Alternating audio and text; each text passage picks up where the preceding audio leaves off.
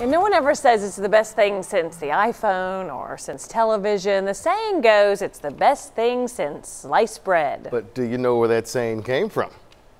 I went to Chillicothe, where sliced bread is literally the toast of the town. There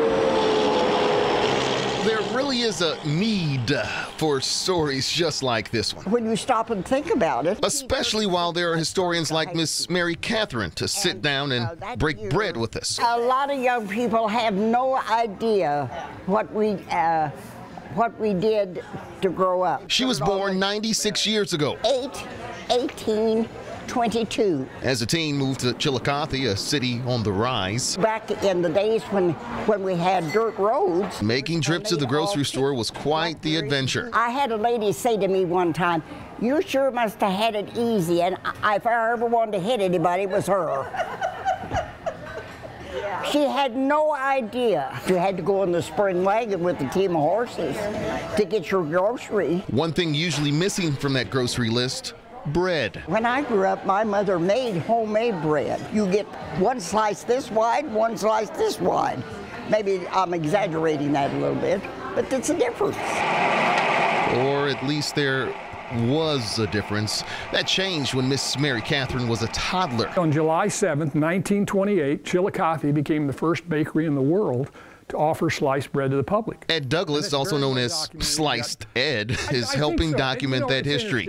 The idea of sliced bread, it was the crowning achievement of jeweler turned inventor Otto Rohwedder. He faced a lot of resistance, and like a lot of inventors, a lot of guys who have they go against the grain, so to speak. The idea was anything but crummy to a bakery on this corner, and Douglas says bread sales at this location increased by 2,000%. It means more dough, that's right. Everyone knows the saying, the greatest thing since sliced bread. You hear it all the time. I've heard presidents say it, I hear it worldwide. Nobody says that's the greatest thing since the iPad. There are murals in Chillicothe, even a museum dedicated to sliced bread.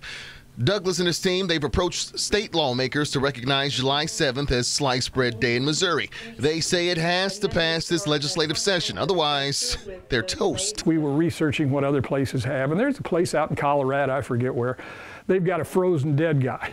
Nothing special about him, he's just frozen and he's dead. Well, I mean, I think this is a little better than that. So does Mary Katherine. It's an invention she doesn't take for granted when eating some of her favorite meals. BLT, chicken salad sandwich, a hamburger. No matter how you slice it, it's an invention everyone can feed off of.